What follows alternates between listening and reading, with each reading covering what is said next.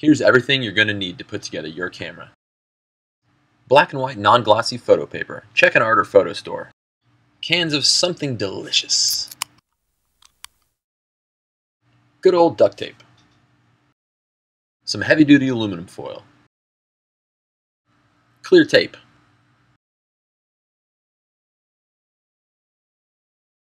Flat black spray paint. A fine point sewing needle.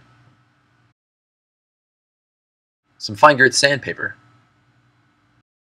Finally, some heavy-duty kitchen shears. First, you need to empty a can. We prefer to drink it, but that's up to you. Just don't get too excited.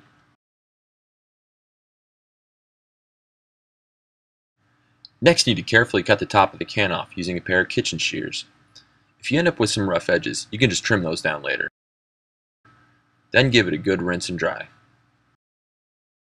Then we're going to make our pinhole. Using a fine sewing needle, just barely pierce through the halfway point of the can. This is the first key step to getting a good image at the other end. The smaller the hole, the better the resolution of your image. It should be really small, no more than about half a millimeter, so take your time. Next, we need to sand the inside of the pinhole.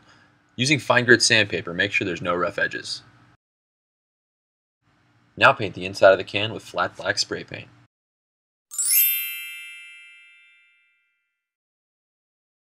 Now it's time to load the photo paper, sensitive side up.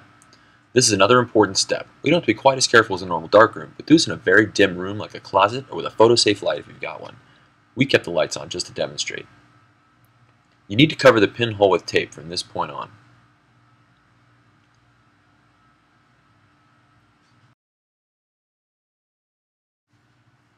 A 5x7 sheet of photo paper fits a tall can perfectly. Make sure to practice with plain paper if you need to cut it to fit your container. Roll the paper to insert it, and tape it down to keep it still.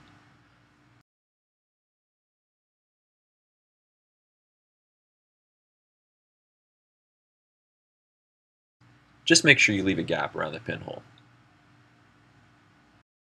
Although we're going to duct tape the bejesus out of this thing, we need to put a foil cap on top to help keep water and light out. Just like so. This thing's going to be out in the elements for like 6 months, so tape it, and then tape it some more. Just don't cover up your pinhole. Alright guys, that's it. Get cracking. We'll be back in a couple of days with a video to show you how to mount these cameras to get the best results. But in the meantime, keep telling your friends, keep sharing, and keep following the blog. We'll see you soon.